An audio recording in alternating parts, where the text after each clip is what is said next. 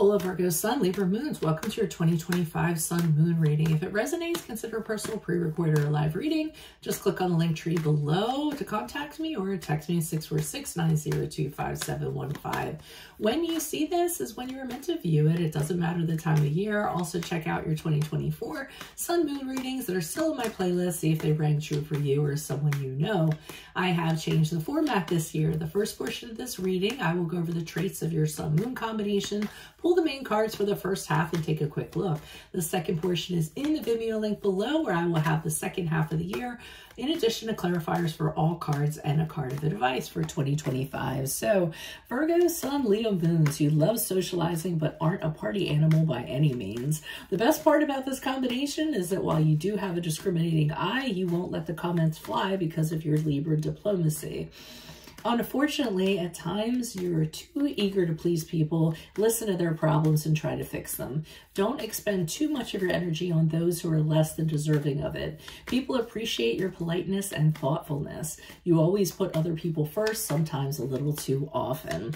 In relationships, you give it your all. Again, at times, a little bit too much. Be sure to exercise and demand reciprocity in your personal connections, or they could suck you dry.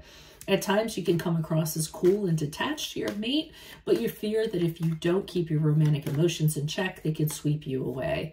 Your partner needs to understand your desire for structure and details, that on occasion you will fuss over them relentlessly. In career, you want to find a profession that combines your need to analyze and research with your charm and persuasion. Fields such as sociology, sales, marketing, politics, communications, or journalism is where you may have your best success. Be certain to be an advocate for yourself in the workplace and stand up for that promotion or raise that you deserve.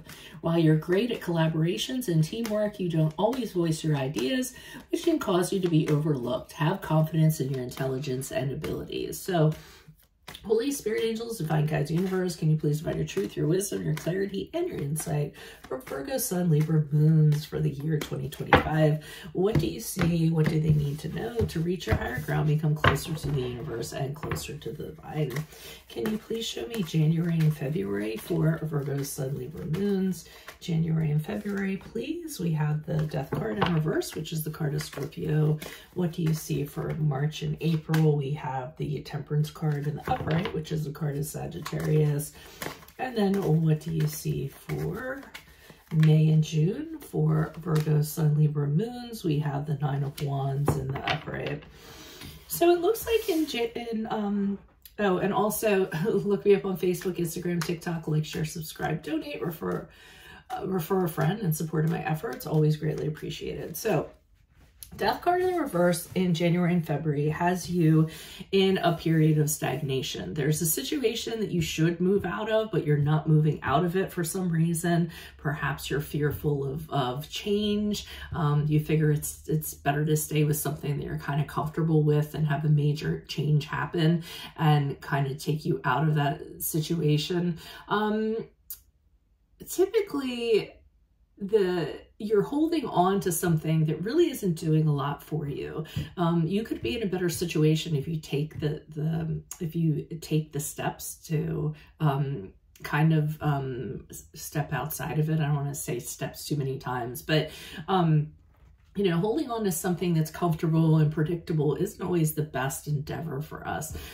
Because, I mean, sometimes things evolve and some things die and we're no longer intended to be in them. So you might want to consider stepping out of whatever that is. In March and April, I do see you kind of deliberating over this. Which is good. I feel as though you're kind of saying to yourself, well, how do I feel about this situation? And is it really doing me any good to kind of stay in it? I see you kind of transferring this water from cup to cup while you're kind of working with what you presently have. I see you trying to figure out how to moderate your emotions about the situation and not be excessive, not be over the top, not lose your temper, which is something that has to do with the Temperance card in the upright. So I do see you being really kind of thoughtful about what's going on in the situation you're in and how you're possibly going to change it or go about doing that.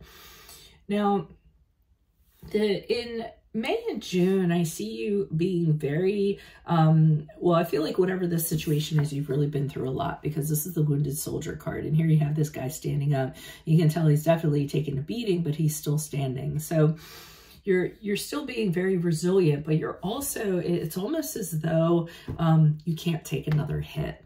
You can't go through another cycle. And I feel as though you're keeping an eye out for that. So you are kind of building up a fortress in a way to protect yourself from whatever this is. But I feel that you're still in it. You continue to stay in whatever this situation is in the first half of the year, and all signs kind of point to maybe it's time to kind of get out of this situation. I feel as though it's a personal connection, but it could be a job, it could be, you know, an organization, anything like that. I do believe it involves other people.